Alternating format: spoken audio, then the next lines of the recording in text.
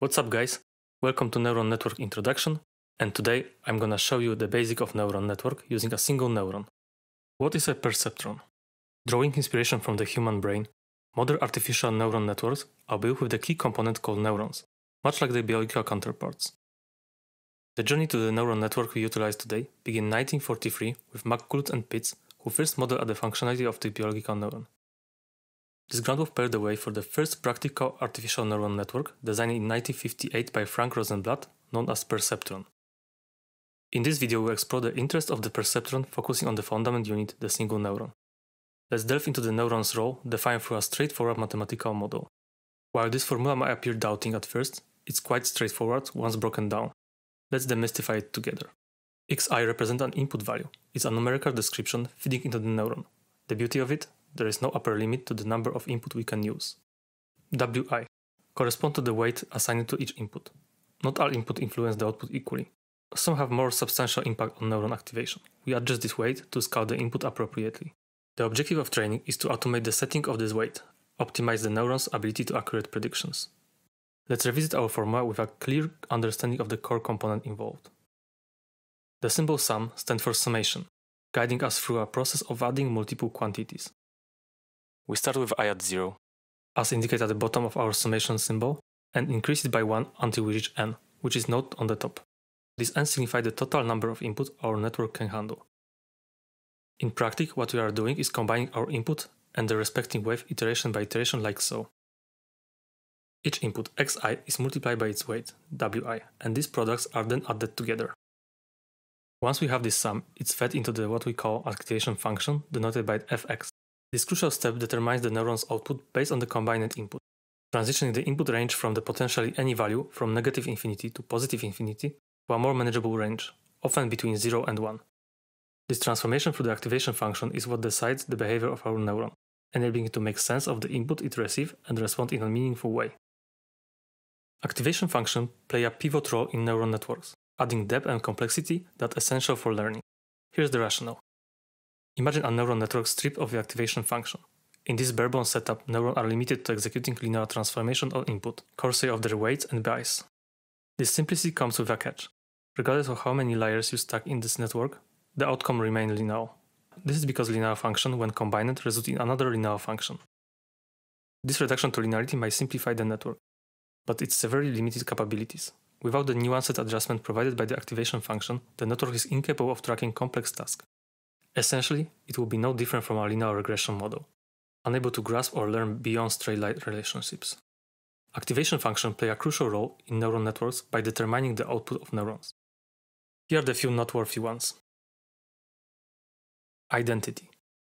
This function outputs the input directly, making it useful for problems where the output magnitude is proportional to the input. Range are any real number. Binary step. Output only 0 or 1. Ideal for binary classification tasks where a clear decision is required. Range 0 or 1. Logistic sigmoid. Transfer input to the range between 0 and 1. Making it perfect for models where you need probabilities such as logistic regression. Range 0 to 1. Hyperbolic tangent. Similar to the logistic function, but output values from -1 to 1. It's useful when you want to model input that have both positive and negative values. Range -1 to 1. Simulation. First we define input with the 3 nodes for our example. Next we describe a neuron made of 2 parts, one that combines input and another called the activation function that responds to this combination. We then connect the input to the neuron, adding weight modifier so some input will have stronger effect on the neuron's output. Neuron is then connected to the output. Let's start the simulation. We begin by setting values for the weights and the input values. Each input is multiplied by its corresponding weight.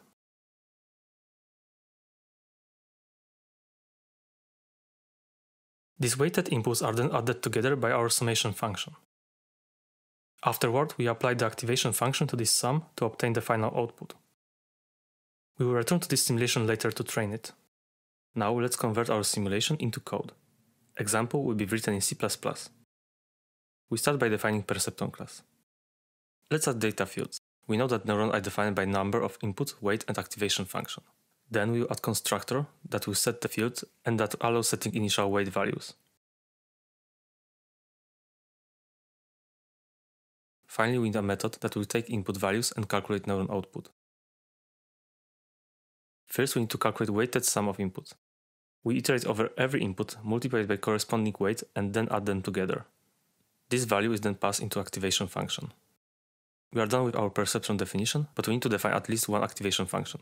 For this example, we will add sigmoid activation function. We will now test this class using values from simulation.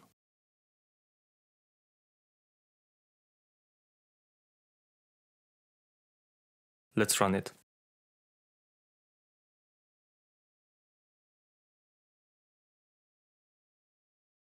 Supervised training, guided learning with a mentor. Supervised training is a subset of machine learning where the model learns from dataset that's clearly labeled. This means every piece of input data comes with an associated output label. The objective here is for the model to discern the relationship between input and output. By understanding this mapping, the model can then accurately predict or classify outcomes for new, previously unseen data. Through numerous iterations of the training, we refine the model's ability to make predictions. The significance of utilizing a separate dataset for testing lies in our ability to assess whether our model has been overtrained or not. An overfit model is akin to a student who memorizes facts without understanding the concept, performing well on familiar problems but struggling with anything new.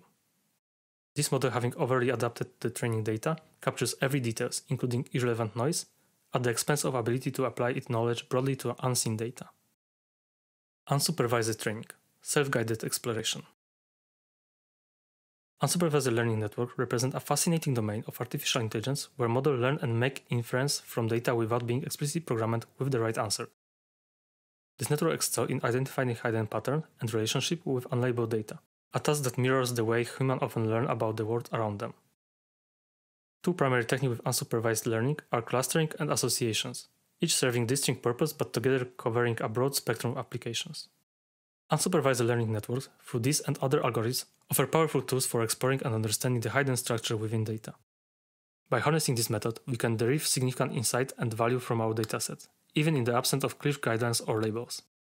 We will now run a single training session, assuming the expected value for this input is 1. We begin by calculating the error for our neuron by subtracting its output value from the expected value, indicating how far off we were. We replace our activation function with a derivant, passing our neuron's summed value into this function to obtain the training slope. We then apply this training slope to each neuron input as a correction factory for the weight values.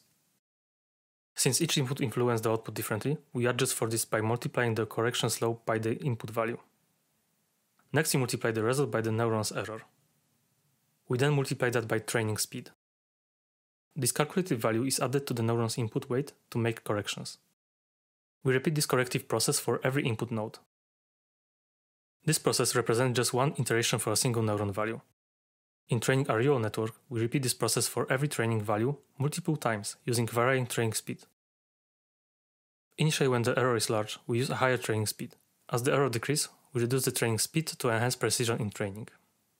The final result is displayed with the value before training on the left and the value after training on the right. After one iteration with one value, we observe a slight improvement in output prediction accuracy.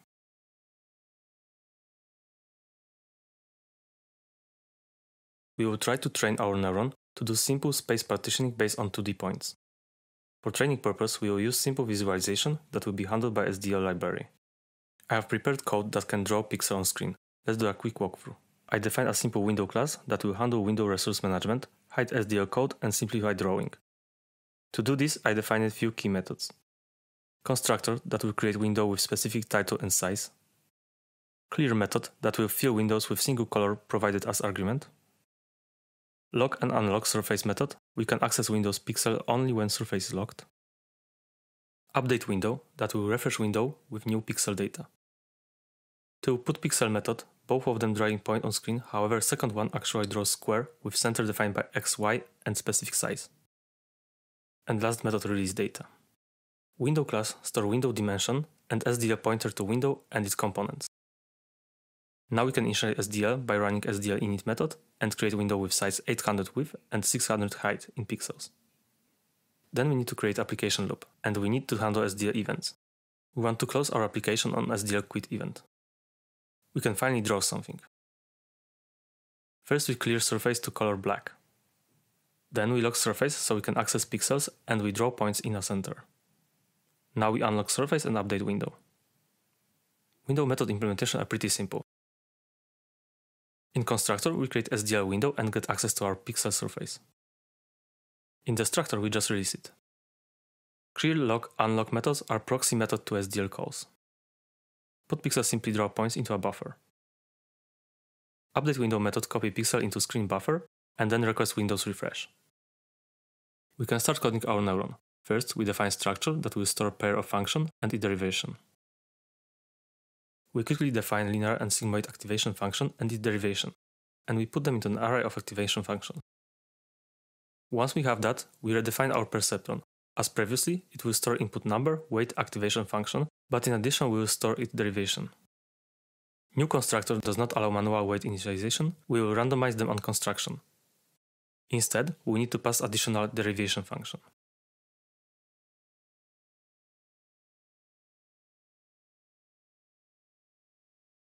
Again, we need function that will calculate neuron output based on input. We also create training function that will train our neuron, using input, expected output for that input, and training step.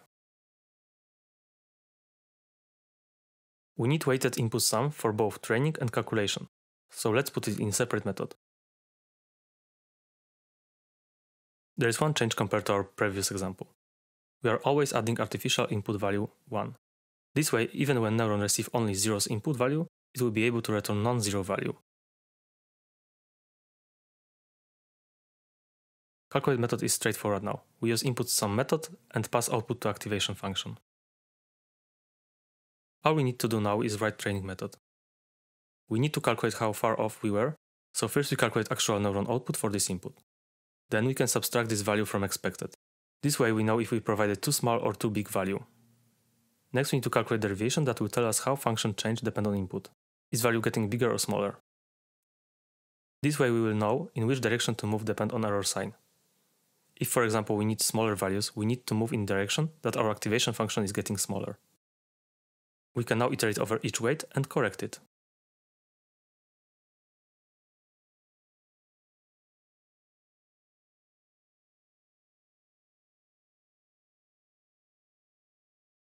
For training and testing purpose, we need some data generation method.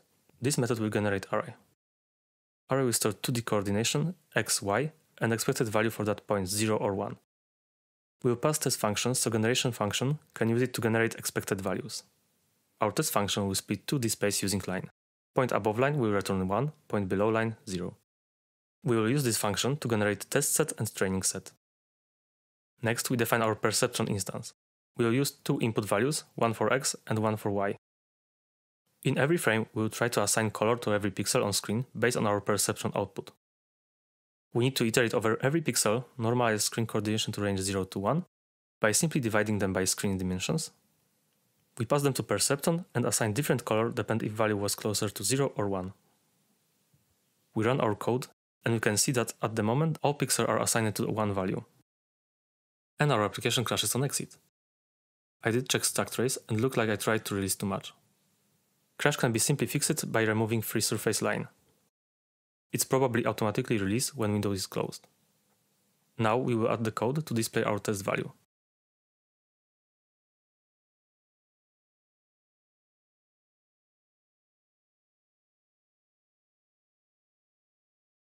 I used wrong input values for putPixel method. We need to use sx and sy because test values are normalized, and we need to upscale them to Windows dimension. That's better.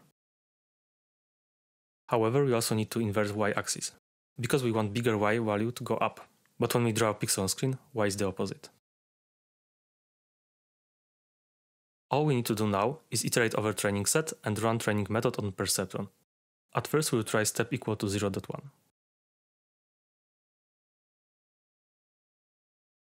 Now we can run code and we do see that our neuron actually did train itself to recognize a linear pattern. When we try smaller step value, training will take longer. When we use bigger value, it will be faster, however it might not be too accurate. The easiest way to fix it, might be simply change step depend on how many training iterations we done. We start with a big step value and then progressively make it smaller, depending on iteration number.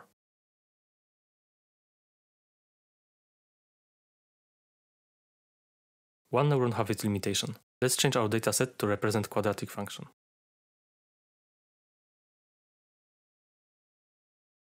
Our perceptron is not able to train itself to recognize the pattern. This is why we put neuron into networks. However, the topic is beyond the scope of this video. Thanks for watching. If you found this video helpful, please give a thumbs up, subscribe to the channel and hit the notification bell so you don't miss any future update. See you next time.